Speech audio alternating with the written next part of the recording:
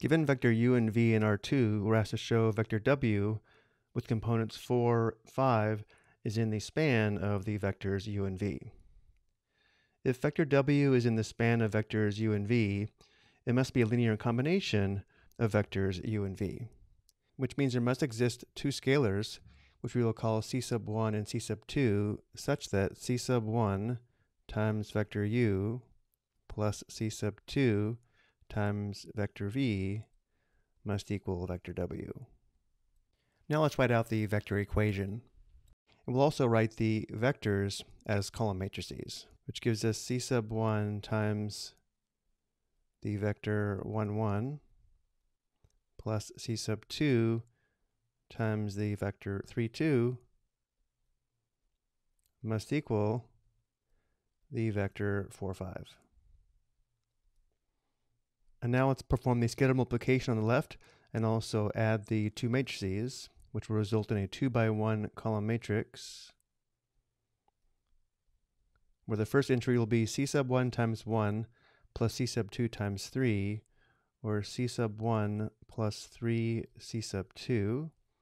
The second entry will be c sub 1 times 1 plus c sub 2 times 2, or c sub 1 plus 2 c sub 2. This is still equal to the vector 4, 5 on the right.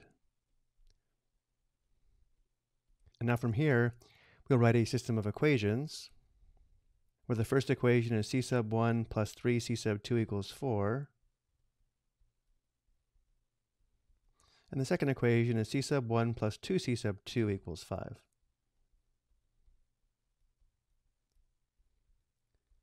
And now we will solve the system by writing an augmented matrix and then writing the augmented matrix in reduced row echelon form. We will have a 2 by 3 augmented matrix where the first row is 1, 3, 4, and the second row is 1, 2, 5. And now let's write the augmented matrix in reduced row echelon form. Let's get a 0 in row 1, column 2. Notice the least common multiple of 2 and 3 is 6. Let's replace row 1 with negative 3 times row 2 plus 2 times row 1. Notice negative 3 times 2 is negative 6, plus 2 times 3 would give us plus 6, which is equal to 0. And let's also get a 0 in row 2, column 1 by replacing row 2 with negative 1 times row 1 plus row 2. Notice negative 1 times 1 is negative 1, plus 1 is 0.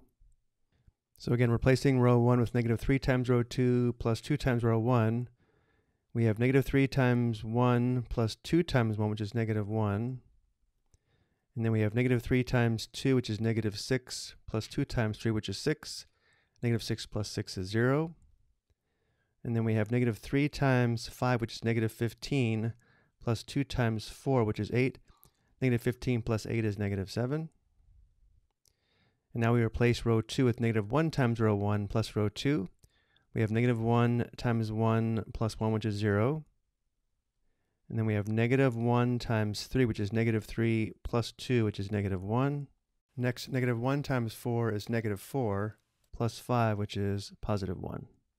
And now to make the leading entries positive 1, not negative 1, we will replace row 1 with negative 1 times row 1, and replace row 2 with negative 1 times row 2. Which gives us 1, 0, 7, 0, 1, negative 1. Remember, the variables are c sub 1 and c sub 2, where the coefficients of c sub 1 are in the first column, and the coefficients of c sub 2 are in the second column. So now we know that c sub 1 is equal to 7, and c sub 2 is equal to negative 1.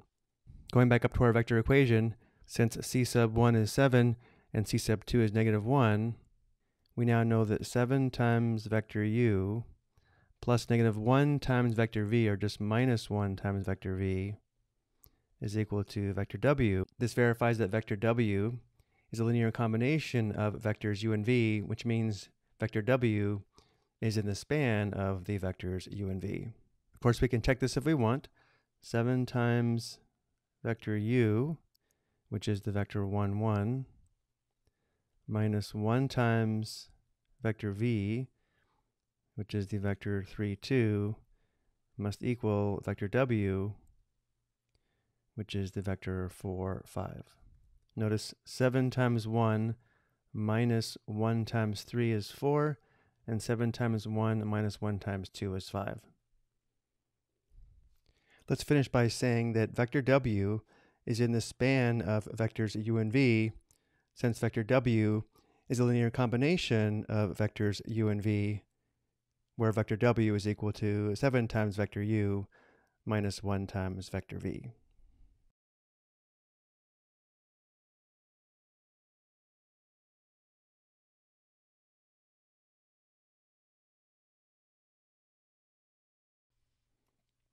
I hope you found this helpful.